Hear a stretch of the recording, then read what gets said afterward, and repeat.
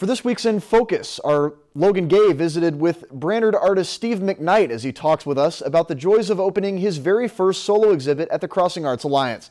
He tells us about his technique and what we can expect from him in the future.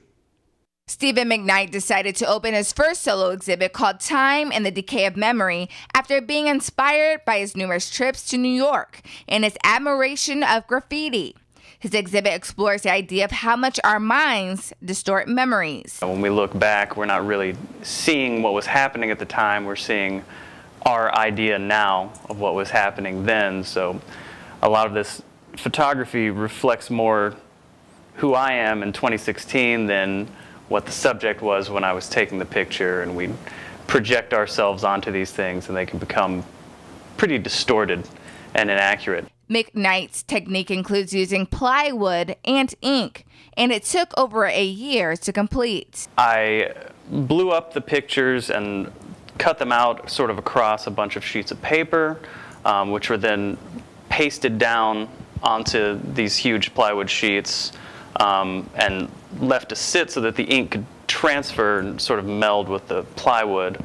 And then I took a wet rag and I rubbed all of the paper from the original pictures off in layers and layers over many, many days until you just had ink and plywood left without any paper. This unique exhibit has the power to stir up emotions in the viewers.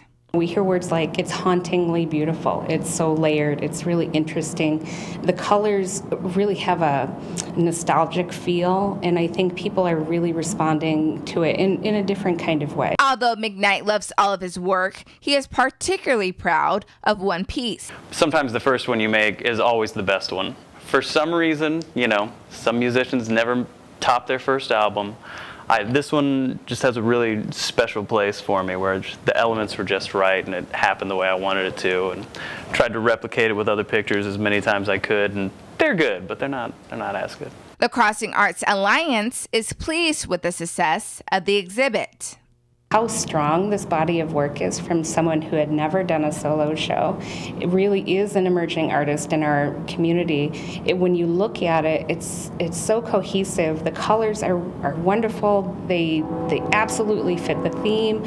I'm beyond thrilled for him. McKnight plans to take a small break from canvas art and focus on his musical career. In Brainerd for this week's In Focus, Logan Gay, Lakeland News. If you've enjoyed this segment of Lakeland News, please consider making a tax-deductible contribution to Lakeland Public Television.